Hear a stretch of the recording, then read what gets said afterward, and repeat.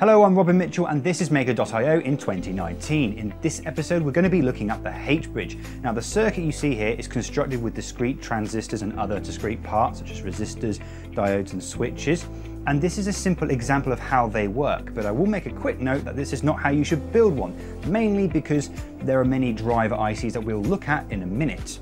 So let's see how it works. So if we get the schematic up on the screen, you can see a bunch of diodes, a bunch of transistors and other components. Now, the H-bridge consists of 4 main transistors, Q1, Q2, Q3 and Q4. Q1 and Q3 are PNP transistors, while Q2 and Q4 are NPN transistors.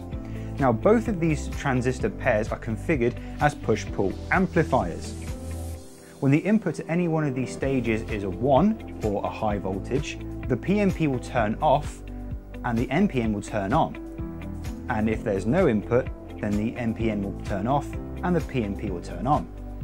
Now the configuration you see here means that if any of the switches are the same value, 1 or 0, then the motor will not turn on, because either both the PNPs will be on or both the NPNs will be on. The only way this motor can turn on is if one of the push-pull amplifier is in the opposite state to the other one. So, in order for the motor to actually turn, either S1 needs to be on or S2 needs to be on, not both at the same time, and neither can be off at the same time. If S1 is on and S2 is off, then current will flow through Q3, through the motor, and then through Q2. If S1 is off and S2 is on, then current will flow through Q1, then through Q4 via the motor. So here we have the test circuit. We've got our H-bridge circuit with our 2 switches and we've got our motor.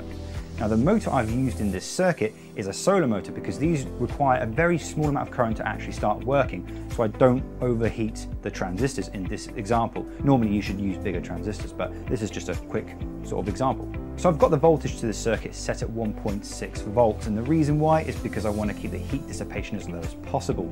So all we have to do now is either press one or the other and the motor will change different directions. And then pressing the other switch will make the motor go the other way. So while this is a great example of a H-bridge circuit, it's not a great example of a practical application. Now, the reason for this is that these TO92 parts aren't able to dissipate heat and it's a rather bulky circuit. In reality, you would use a dedicated IC such as the BD622XXX series, and we'll look at that in a later date. But these ICs can consume a lot more power without dissipating so much heat. So you can make a smaller package that's more energy efficient, that can control motors without much difficulty. So that's all we have time for this simple how-to video. Thank you for watching and see you next time.